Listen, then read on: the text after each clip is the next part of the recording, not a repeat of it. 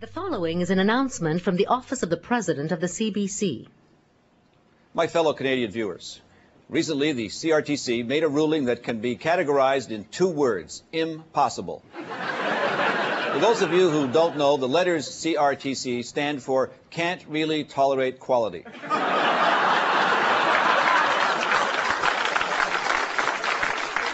Granted, quality doesn't start with a C, but they probably don't know the difference. What has the CRTC proposed? Bottom line, less Major League Baseball on CBC, but lots more Tai Chi. For those of you who are unfamiliar, Tai Chi is an aerobic exercise for people with severely swollen hernias. Another constraint from the CRTC?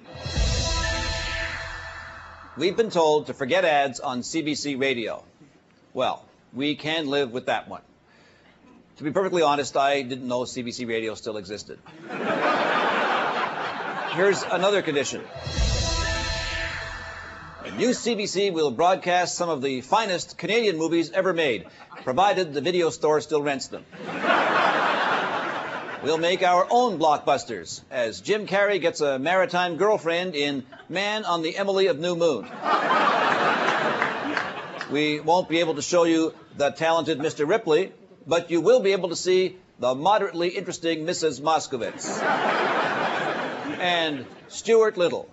Not exactly. But you will be able to see Ernie the Rat shares his lice. As you know, CBC Radio's all-time most popular show is the National Research Council Time Signal. Well, we're bringing it to TV with an exciting host, sportscaster Brian Williams.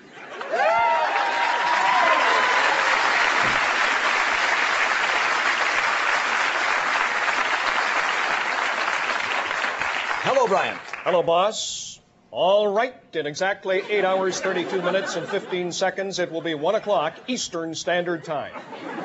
Thank you, Brian.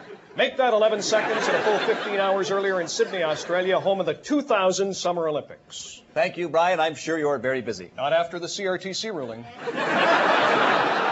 In fact, I've got nothing but time on my hands. I said thank you, Brian. All right, I'll be seeing you in 8 hours, 31 minutes, and 47 seconds. Make that 45, 43, 41. So there you have a glimpse of the type of network the CRTC wants. You may well be asking, can CBC survive? Well, not to worry. We already have a plan in place that will ensure our success, along with no further interference from the CRTC. We're going to import most of our primetime shows from the U.S. and change our name to Global. 34, 49.